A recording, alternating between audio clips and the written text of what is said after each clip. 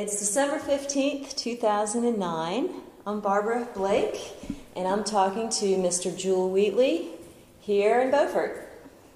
So Jule, could we start off with you telling us what year you were born and what community did you grow up in? I was born in 1950, and I was born and raised in Beaufort. Okay, and your family was involved in the menhaden industry for quite some time, right? Yes, my granddad, when the menhaden, when fishmeal and oil company went bankrupt in '34, my granddad and Mr. Potter decided to take it over just for employment, because they employed so many people. They didn't do it because Mr. Will Potter ran his own fish house, and my granddad was an attorney here in Beaufort. But they did it basically for keep the factory, because everything was done by hand. Everything was manual. Crews were 30, 35 person per boat. We probably employed 100, 150 people. So they just decided to keep it going, and they went ahead and took over the mortgage from Mr. Fairleigh Dickerson. Okay, so Mr. Fairleigh Dickerson had it before that? No, he was a banker in New Jersey. Oh, okay. And he was holding the note on it. And he and my granddad were friends. Okay. And so they assumed the mortgage.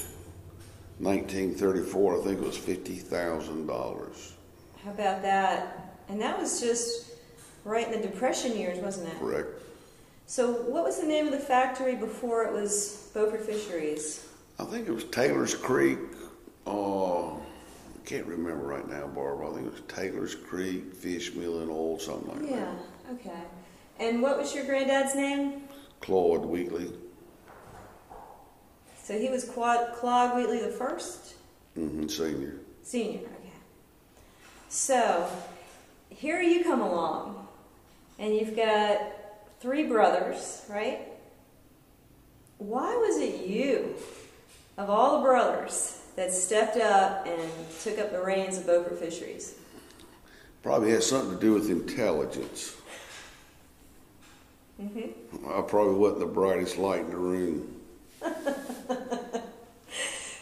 Because you were educated at the Citadel, right? Correct. With all your other brothers. Yes. It was just something that I don't know. It was one of those. I was working for the bank at the time, and that was another recession, and wasn't much going on, and it was boring. Mm-hmm. So I came and talked to my dad, and I talked to Mr. Piggy Potter, and his son wasn't interested. So I said, well, I'll give it a chance. And that was 1973. And what a time. So what was your first role when you started in 73? I went down there and basically learned the bookkeeping from Miss Velma Lewis. She was the bookkeeper. And then I started working on the boats. Started going out on the boats. Went on the first one went on was Lynn Ann with Captain Charlie Pittman. And then I went on the Pauline with Captain Elwood Willis. And then we did a little sound fishing.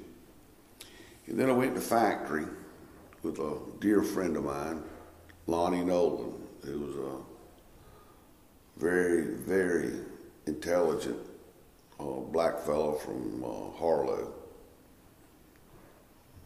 One of my favorites, I would say. He was my favorite of all the people down there. He's a gentle giant.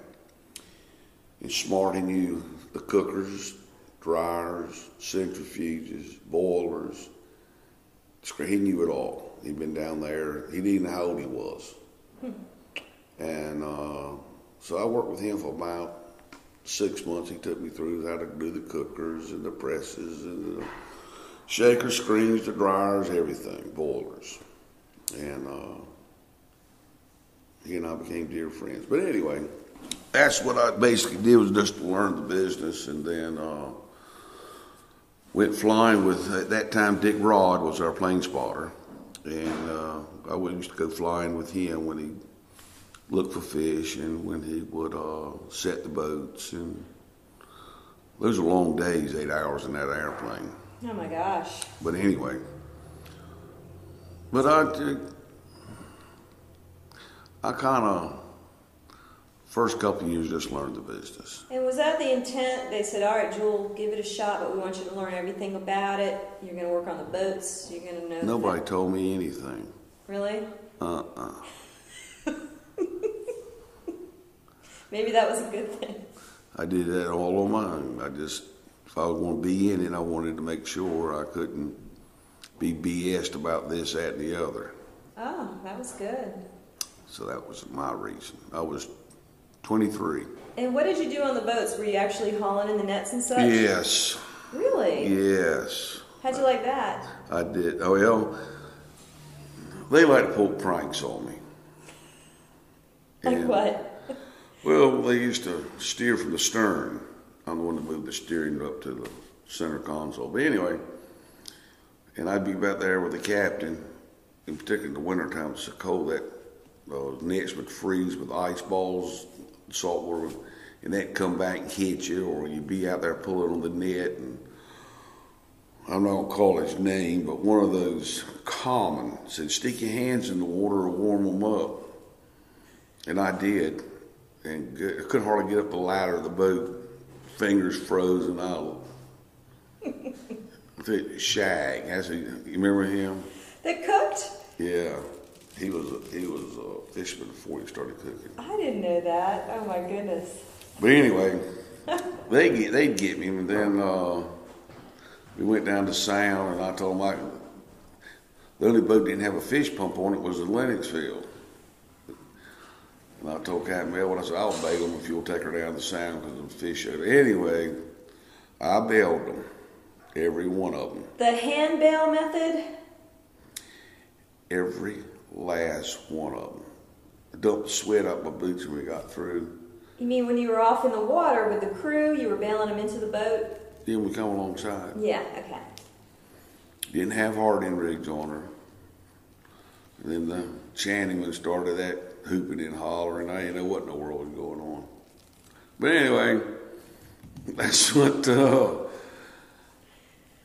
and then, well, they had power blocks, didn't they? In 73? This is about 75.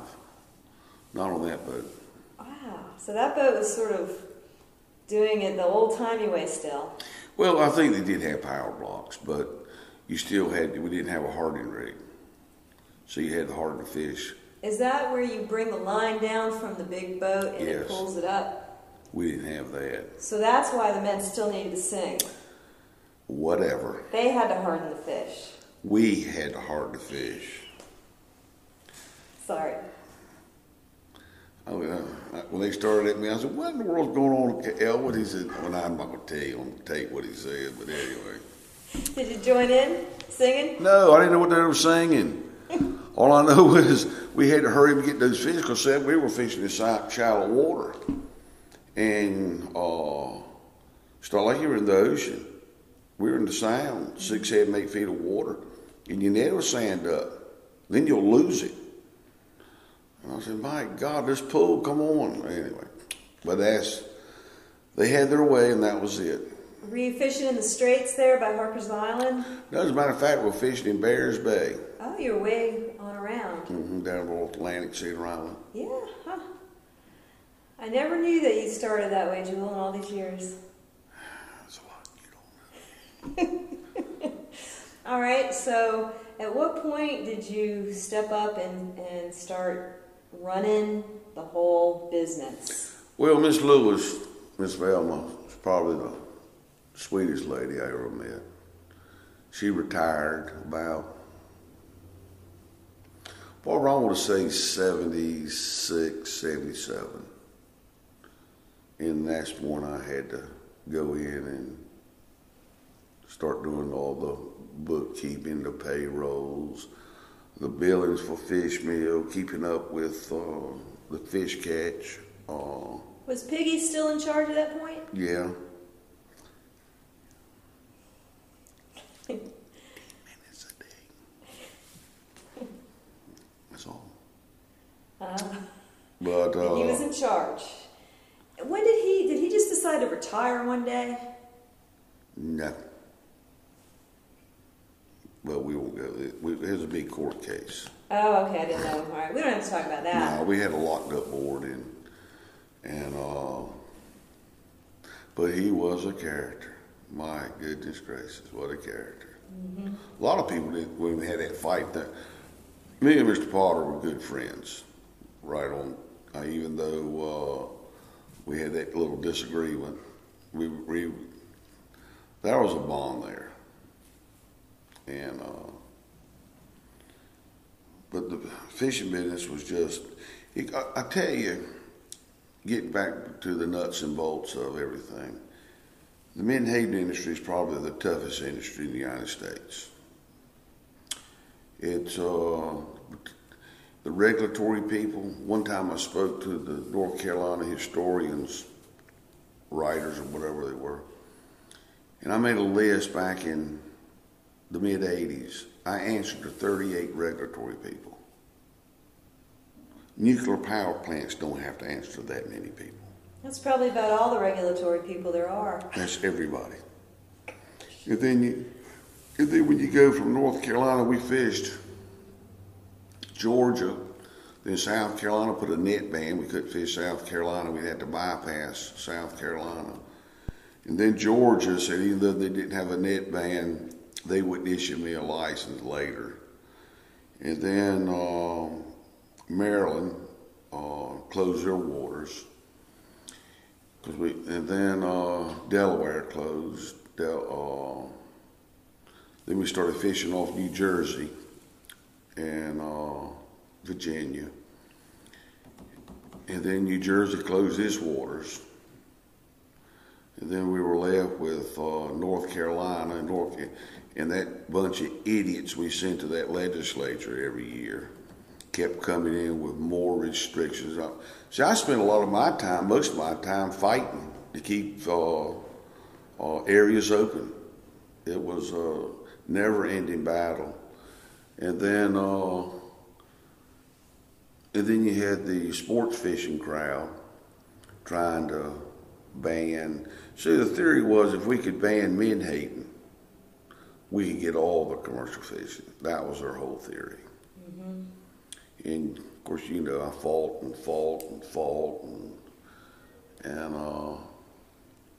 and basically we won because we were right and they were wrong. Mm-hmm. But it's just like that idiot down in Brunswick County that put the net ban in on menhaden. There's no menhaden plants. I mean, he should have just passed a bill, pigs can't fly. I mean, that's how smart that bill was. I mean, when you have to deal with idiots like I had to deal with, people like that continuously. And really the only person that I had as an accomplice up there was Jean Preston. In our first fight, she was a freshman, but she did a hell of a job. We stopped it, 4, 5, 6 times. But then you had it everywhere. You had, even though the NOAA lab, their scientists were probably most helpful to us, we still had certain things we had to, on the AMAC, Atlantic Menhaden Advisory Committee.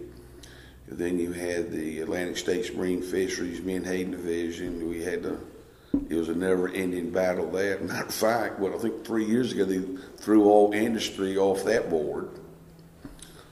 I reckon that was a smart thing to do, throw the menhaden industry off the menhaden board, or to throw doctors off medical boards, lawyers off bar associations. Yeah. I mean, that's how the smart they are, and that's what I had to deal with continuously. Wasn't there a legislator that thought they had a real odd idea of how you catch menhaden? with the use of the airplanes. Yeah. What was that? Bonner Stiller, wasn't it? I don't remember. Drop nets out of the airplanes or something. These are the idiots I had to put up with continuously, and then I had to deal. See, when I first came in the industry in 1973, they just started invoking the Clean Water Act and the air quality, and there was absolutely nothing at Beaufort Fisheries that we did that would be polluting. As a matter of fact, our bale water, probably the most liberal state in the world is California, and they make their processors dump when they gut and clean fish back overboard. They make them put the nutrients back in the water. North Carolina, no, we can't. We aren't allowed to do that. I mean, and here I am, a half mile from the inlet. So I mean, that's what we had to deal with, and the bureaucrats. My God, it wasn't any fun. What were the heyday years for you, Jule, as managing that company? I think the first heyday year was a year I took over president general manager in 1983, and everybody giving the industry up for dead, and then we pulled it off, and then but the worst was in 85, 86. I think that's when you came down and started writing that book of yours. And when fishmeal got down, at that time it cost about $300 a ton to produce fishmeal. And I got a call from Holly Farms. They had been offered fishmeal at that time from Zapata Haney at $125 a ton. That's losing $175. So every time, the more fish you caught, the more money you lost. That was probably the worst of the, because no matter how hard you work, you're going to lose more money. The harder you work, the more money you lost. Because when I got here, I think it was in 86, the year before, you had kept the boats tied up because the price of meal was so low. And then we opened at least 2 fish houses. And you remember that. I do. And now I'm going to tell you something. Those days were 24/7. Sleeping on fish boxes. Just trying to get enough cash flow to keep the creditors from throwing us into bankruptcy. And then, about 1989, 90, we hit a home run those years. We didn't make any money. Here's the funny thing, the stockholders never made any money out of the fish factory.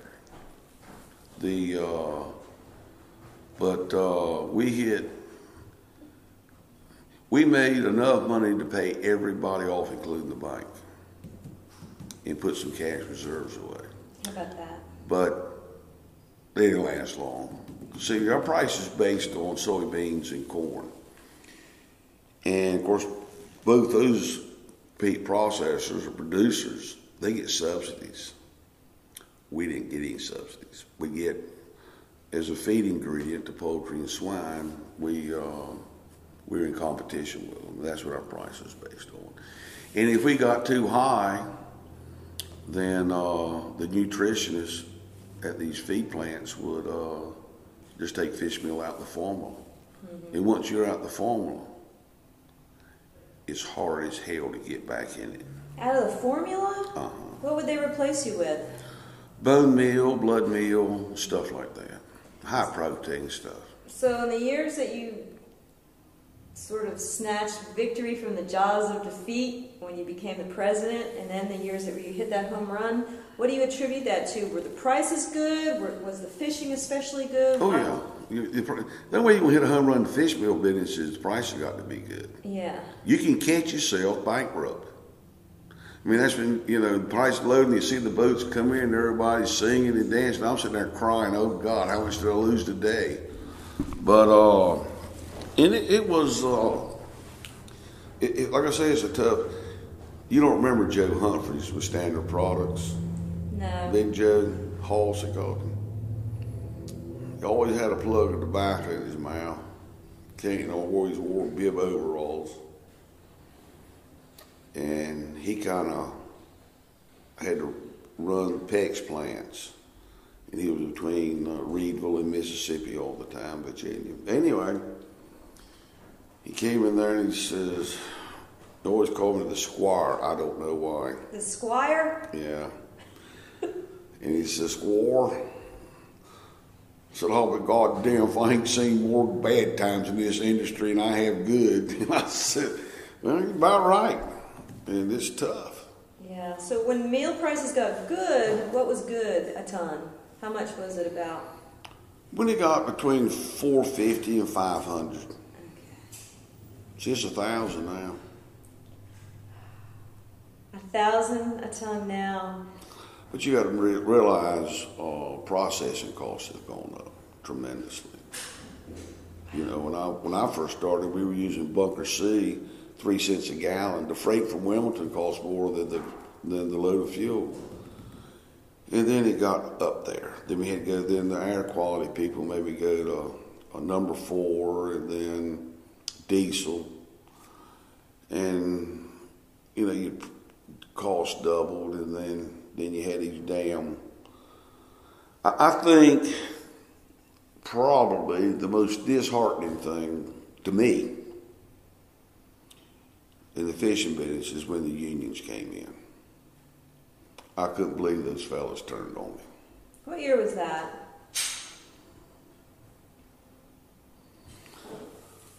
Let's see, this is 96. About 2003, 2002, 2004, somewhere around there. So it was really shortly before you shut That's the doors. right. Yeah. They shut themselves down, if you want to put the... They took all the wind out of my sails when they turned on me. Well, did everybody join the union? The factory didn't. Who the did? factory voted the boats. Oh. And it was a bad union. And they were taking advantage of it, and I had to negotiate. It cost us a lot of money and that we didn't have. But it kind of, you know, after, you know, you loan them money, bail them out of jail, pay their child support. I mean, and then here comes a fellow from Landover, Maryland, don't like them, don't care about them, call them derogatory names in my office, and then they went with him. Everybody on the boats voted yes? Most of the blacks. And so when that happens, do all the crewmen have to join the union? No. Did any white guys join? No. And none of the black ones paid any union dues. So how can you pay them more than... You don't pay them more. I didn't pay them more. What did they get out of it? Nothing. Set of boots. Really? That's all they got.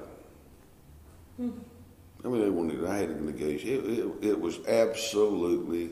And I'm telling you, it wasn't me. It was Mr. Humphreys, Peck Humphreys, all the industry. When they got that crowd, they just... We're not putting up with this. We got enough to put up with without these bunch of fools. What was the name of the union? It was some food. They were part of the AFL-CIO, but it was that food workers mess. And are they all unionized now, even in the Gulf? Mm-hmm. They are? I didn't know that.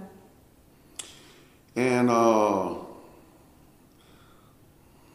head of the union I had to deal with a boy named Kenny Pickard. He was a cook on one of the Menhaden boats up in Virginia. Sitting there telling them, they got nothing but a set of $18 boots. And they didn't like them, so they weren't wearing them. But it was just the attitude. Yeah. And then that was bad, but probably the worst is when all my old black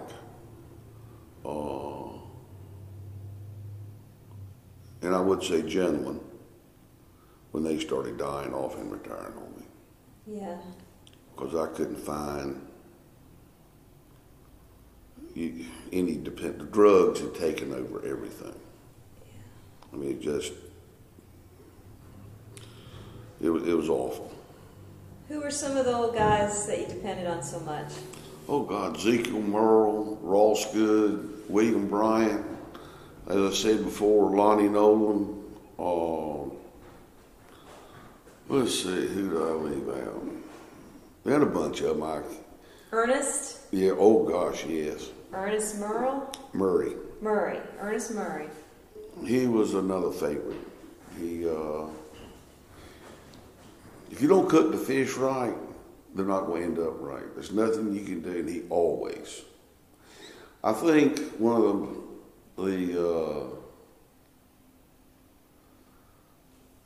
I just put Bobo on the pool and sent him to New Jersey or Virginia. I can't remember which, but New Jersey, I think. Could have been that. I can't remember. But anyway, we went and sent him to the north and told him not to come home until that boat was loaded. We were broke. I spent every dime on refrigeration. But anyway, so he comes in, refrigeration broke down, circulation, what the damn. But anyway, so, it was just sloshed. And he was loaded. Loaded. So my superintendent said, we can't process those fish. They're too rotten. You got to dump it. See, I said, be damn. So I went up over to the raw box, and Ernest Murray was up there. And I never saw him. He didn't have his Bible with him. And he'd been up, that Bible had been up there in so much steam, which was about 2 inches, was now about 6 inches. The pages had swelled up on it, but anyway, and he marked off me. Hell of a nice guy. But anyway, I said, Ernest, can you process these fish? He said, boss man, it's that young fella's job to catch them, and it's my job to cook them. Now, he's done his job, and I plan on doing mine. I said, thank you. Okay. I said, put the hose on, boys, and we processed them. We stunk up Beaufort pretty good. They were a little rotten, but that's all right. I miss that smell. I do too. But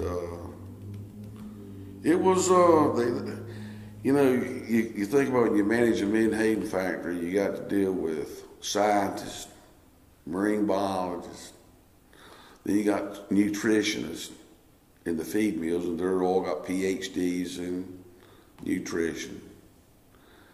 And then you got to deal with bankers. Then you got to deal with brokers. Then you got to deal with, one time we had to deal with the Chicago Feed Exchange up there, that crowd.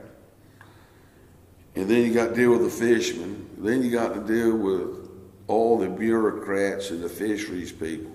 And you see, my problem, I had to wear so many hats. Mm-hmm. Then I had to serve on all those commissions just to protect ourselves. Yeah, you really worked hard in that. And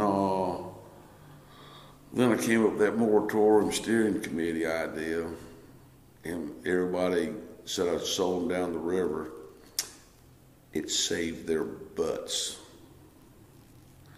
And I've had a few fish dealers call me up and say, Jule, thank God you didn't listen to us. I said, I mean, it was a tough go. And but you got to be tough skiing to get in this business. And then you also had your board of the company, right, to deal with. You had a lot of different people to answer to or to deal with. So what do you think was the straw that broke the camel's back when you just finally decided this is it? I think when we wrecked the boat and we missed a season, and it cost us well over $1 million. And then, as I said, my people were, some of them were good, particularly, but in the factory, some of them were bad. Mm-hmm. And, and then the boat sunk, and my family, they weren't getting any money out of them. They were getting disgruntled, and I said, and I looked at all those fisheries meetings, and I had family problems, and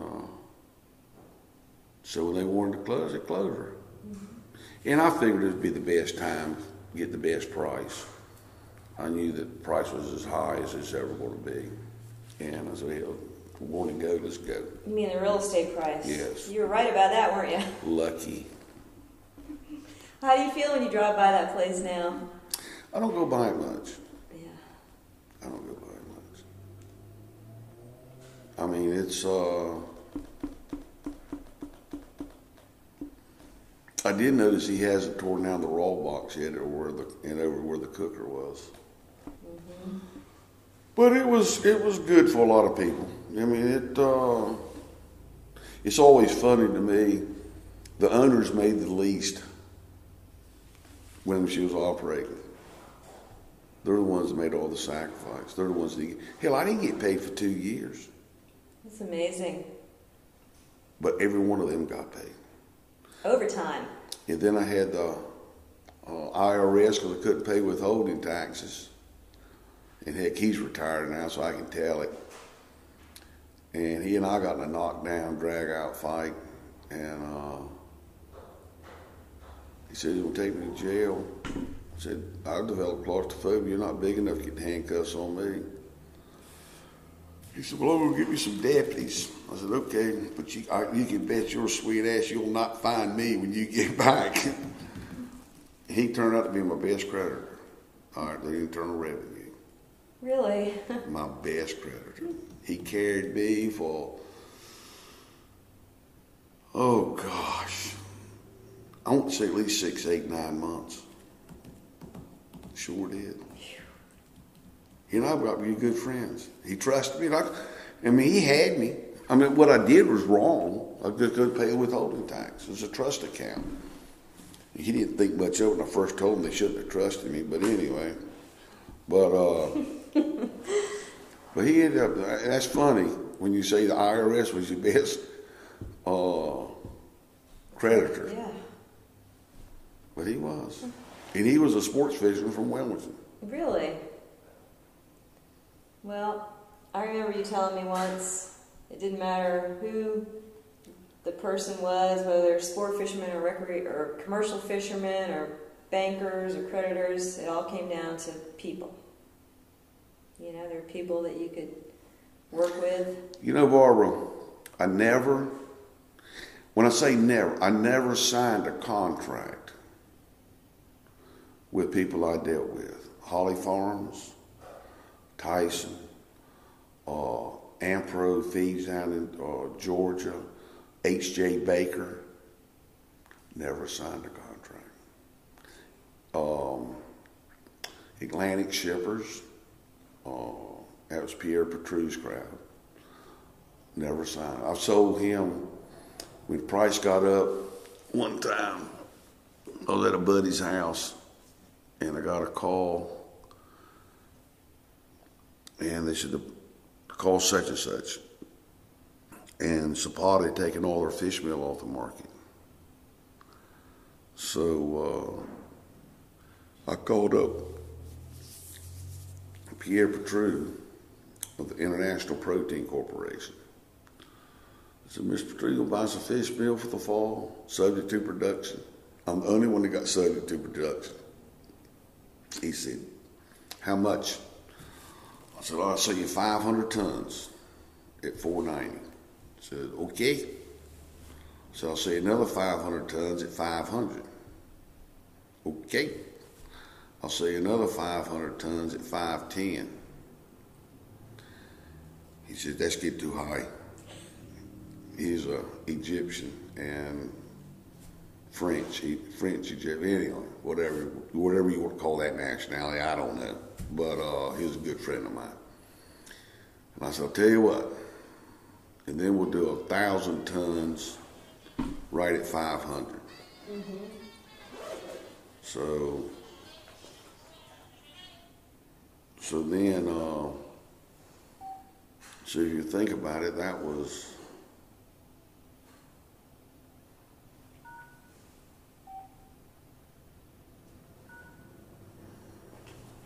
so that was a couple $1 million right there. over the phone. And where was he based? He was in New Jersey then. Yeah, he had a fish factory down in the Gulf. That's what I thought. That's what I thought. So you like to go with gentlemen's agreements. Yep. Never signed a contract. And when you said subject to production, that means that If I didn't make it, there was no penalty. How about that? And people went along with that. Mm-hmm. Yeah. Sure did. And I've had companies, we'd be a little short on money. Every Menhaden company is always short on money. And I said, look, can you advance me $300,000? I got payroll coming up. They said, yes. I said, well, can you FedEx and get it to me tomorrow by noon? Yes. And they do it. I've had, like Holly Farms, how big they are, were before they got taken over by Tyson. But I was sitting there one day, I called my friend up named John Wilson. He was a buyer. I said, John, I got a payroll coming about $150,000. I don't have any money, and I got you, and y'all owe me that. I mean, the trucks are on the way. The trucks ain't got there. He said, okay, we'll send you a check. And he'd walk that check right through that multi-billion-dollar corporation for us. Wow. So you had some good people to work with. Mm-hmm. Sure did. They trusted me, and I trusted them. Well, and didn't Beaufort Fisheries have a reputation as having some of the highest quality meal in the oil? Well, the meal was not the meal, because our fish weren't as oily in the summer. Mm-hmm. What we did have the reputation as the best fish oil. William Bryant was the best fish oil man there was. And we made the best fish oil of any company. And when he left, our quality went all to hell. Mm. But he knew fish oil. Why did he leave? He got burned up with he was cleaning his old equipment. And he put it in the cleaner solution when it was hot. He's only been there about 50 years. He always got away with it, except this time. And we had to put him in the burn center at Chapel Hill for about a month, 6 weeks, something like that. Oh my gosh. And he never came back. Yeah. But we don't want to go there. But you took care of him. Oh, yeah. Yeah, put his family up. Oh, well. That's too there. So, what do you miss most about the fish factory?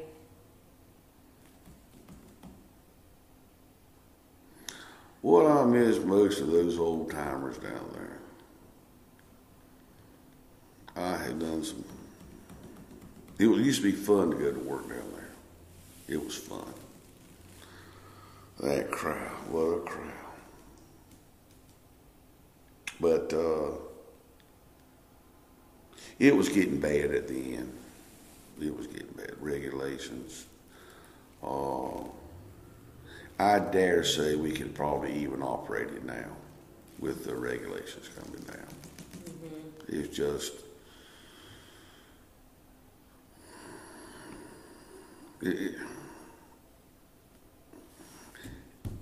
I just can't. Let me tell you something else. When I pulled that factory out in 1983, 84, in 85 and 86, 87. A friend of mine named Captain Lynn Lowry, one of the top captains he's a legend on Chesapeake Bay. And he and I got to be good friends. And he called me up one night. Now, he could do some cussing, but he got mad. He says, son, you know the only reason you survived, the rest of them couldn't? I said, I don't have a clue, Captain Lynn, why? He said, youth. Said the old man couldn't stand. And he is exactly right. There's no way you can work 24 hours, 7 days a week, and pulling and tugging and hauling and doing the things. And, Barbara, I'll be perfectly honest with you. I don't believe today, knowing what I know now, I could talk to people and get away with the way I talk to those legislatures in those sessions and go to Washington, D.C. and talk in those board meetings and call them a bunch of no-good SOBs. I don't believe I could get away with it today. No. Because it was, I don't know. That was a stressful job, wasn't it? Mm-hmm. Look at me, I look 100. I think you look pretty good. You look like you've been relaxing a little bit. Yeah. Hair's jet black too, it's not falling out.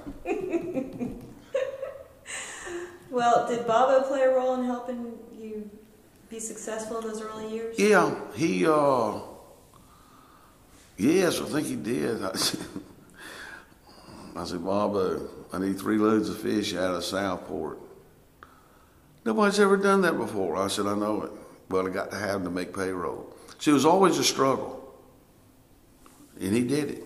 He'd bring me 3 loads. Is that going to get us right? Yeah, I'll keep doing that. Matter of fact, Bobo, when I shut down, when the price got so bad, I never forget, he came to me.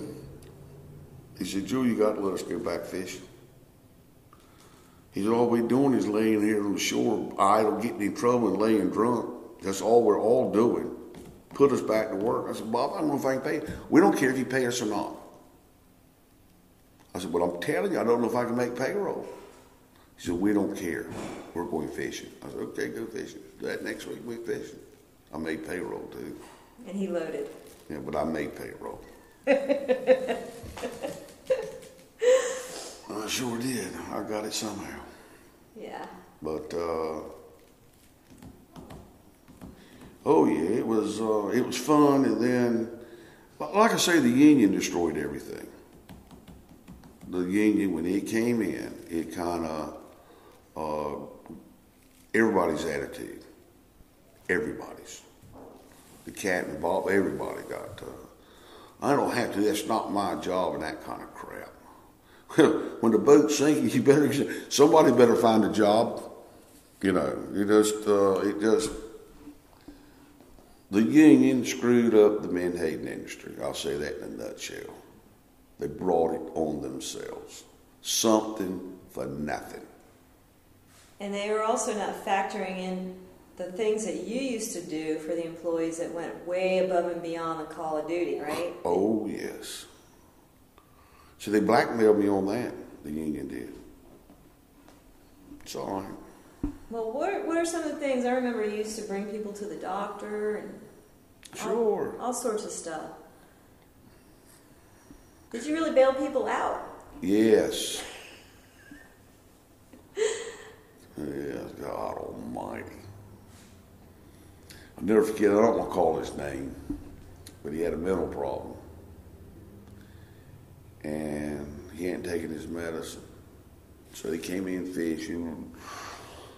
Nobody could do anything with him. He cratered in hell. And right after Christmas. And they had to take him to the youth mental health clinic. He would go with anybody but me. So I said, come on, Wendell. He was an assistant manager. I said, come on, go with me. I said, I'm not going with you. I'll quit if I get in that car with that crazy thing. And I said, okay. I said, get in the car. He get in the car. The boss, let me see what I got for Christmas. Now here he is, crazy now. Pulls out one of them Rambo knives. Me right in front of the Beaufort Bridge. I said, put that knife up. You think I'd stick you? I said, put that knife up. And he put it up. I said, give me that knife. And I threw it right in the back of that station wagon. So I took him to the youth mental health clinic. He got his prescription. I said, come on, we went and got it filled. Had to pay for that. I said, now take them. I wouldn't let him in the car till he took them. Anyway, I mean, it was... He was a fisherman? Huh? He was a fisherman? Crazy. Oh, yeah, we always take it to the toilet. That was a normal thing, taking that crowd to a damn doctor. But anyway. All right. What else? Well, Jule, is there anything you'd like to add about your whole career in the menhaden industry? It was fun. It was tough. It was met a lot of people. A lot of people know me. Made a lot of publications. Mm-hmm. One time I was in every sports fishing magazine from Linwood Parker called me, a Parker Marine. He said, buddy, so saving all these magazines, you've made every editorial page in them. I said, okay. But,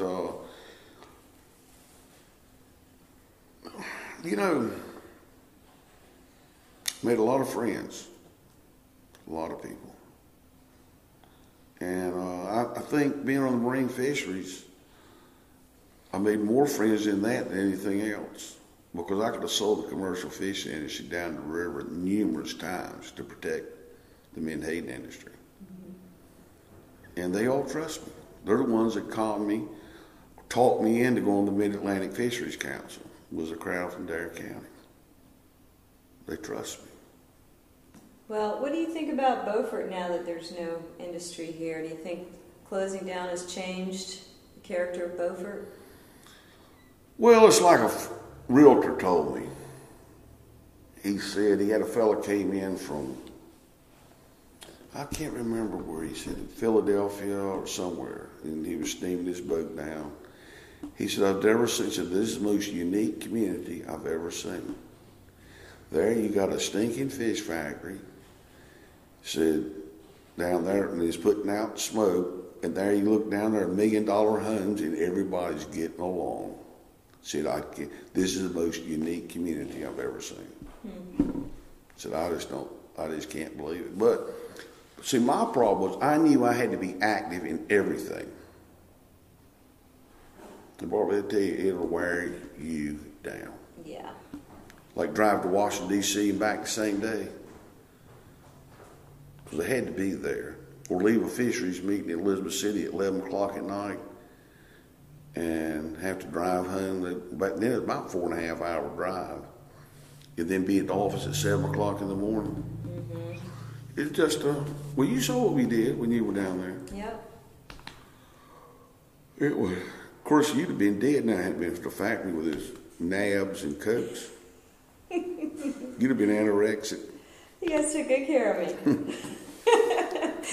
All right, any story that you'd like to share before you go? I can't remember any. Okay, well, if you think any, let me know. We'll do this again. I did love it back when Peck Humphreys was running and those Virginia boats would come down. What was that like? They were fun. They were Captain Henry Dixon, you remember him? I remember the name. And then Slick. I mean, I tell you one thing, Beaufort did well when they were there, mm-hmm. particularly the restaurants and the bars and stuff. Mm-hmm. They did very well. What was the story you told me about one of the captains from Virginia drove all the way down here to knock on your door and make sure you were okay? That was Captain Lynn Lowry. What happened there? It was just bad. It was just bad times. I mean, he knew how bad it was up there.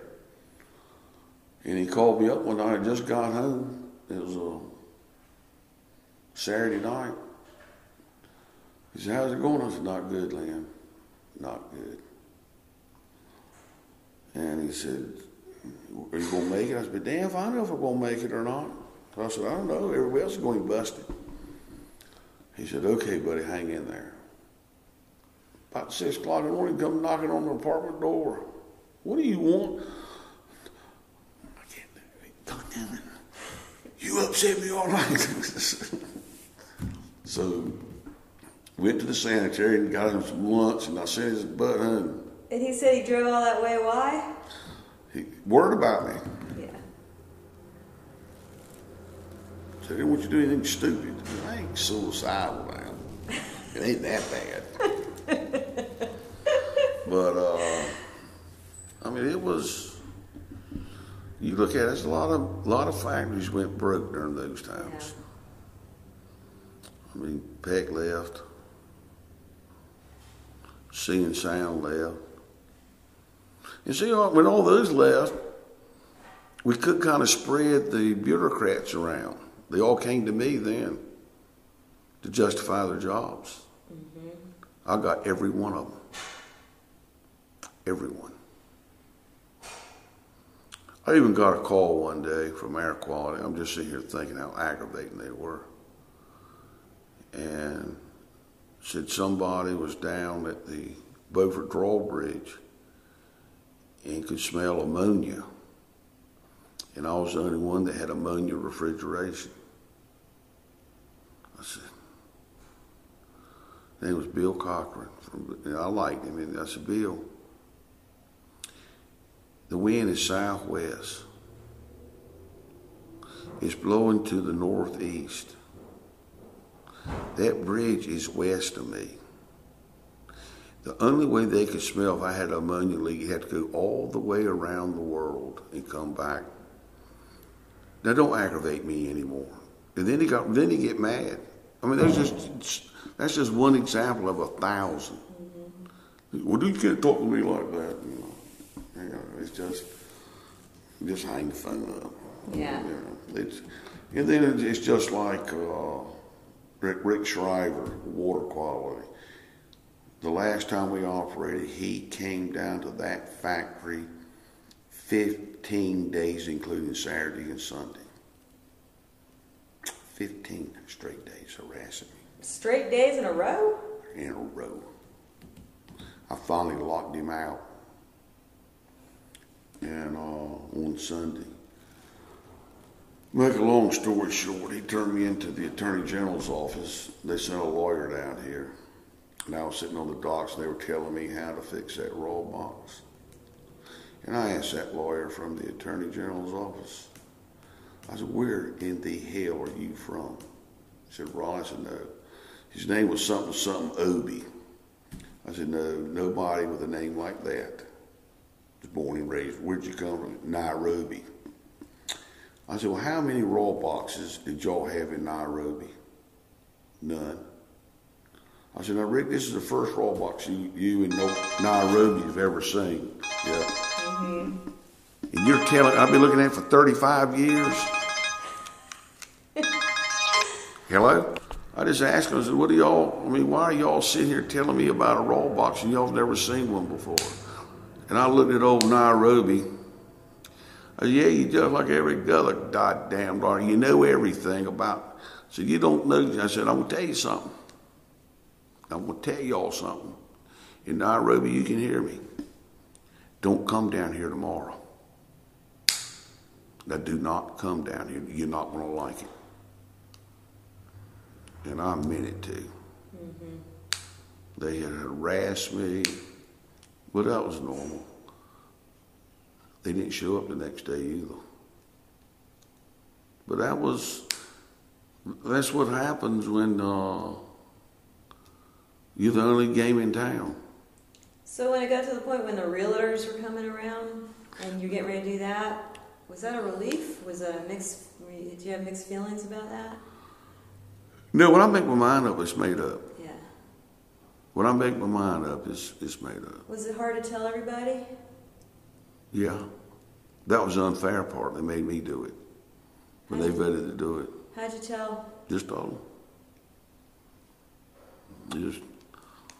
I don't think my bedside manner was very good, but how do you tell them? Yeah. They kind of knew it. I think everybody knew when the boat sunk that it was nails in the coffin. Mm-hmm. Yeah. We lost $1 million. Mm. But anyway. All right, Jule. Well, I appreciate you taking the time. Okay. For this interview. And I'll just add, what I miss most about the factory is just going down there and seeing everybody. And not just people that work there, but all those old fellas that would come into your office and sit and shoot the breeze. That was a gathering place. Tell me about it. It was,